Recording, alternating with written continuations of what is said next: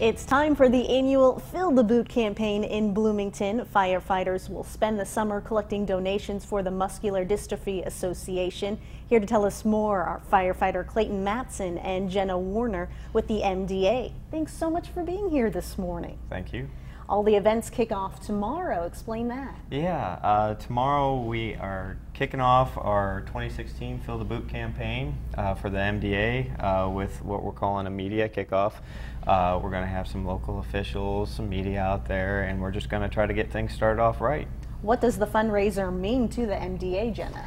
Sure. So the MDA and the firefighters have had this partnership for about 60 years. They are in with this for the fight until we find a cure for all of our 43 different diseases. And that's been really special, especially in this area.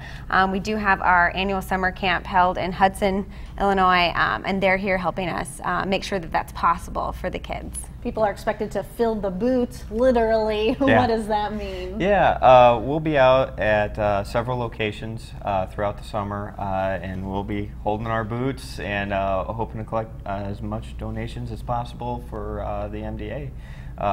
It's any amount counts, and we're happy with whatever we can raise. How successful was this in previous years? Last year we had our best year ever. Last year was actually truly amazing. We collected over $23,400, which was a huge increase. Yeah. I can't explain enough. They went from almost 5,000. Yeah. It was a huge increase, yeah. And that's really what's pushing these cures and helping these kids. Yep. When and where can people find the boots to donate this summer?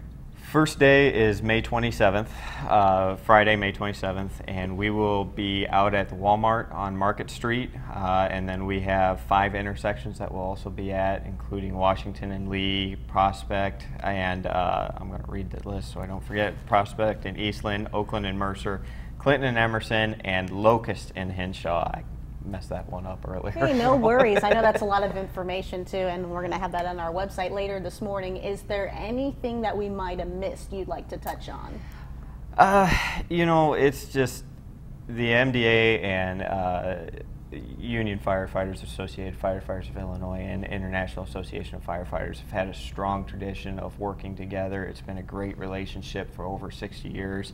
We've raised a lot of money to try to find these treatments and cures, and it's just a great organization, and if you have it in your heart to donate, I hope you come out and see us. Thank you guys so much. We're going to post this on our website, ciproud.com, in case you missed any of that information, and we'll be right back.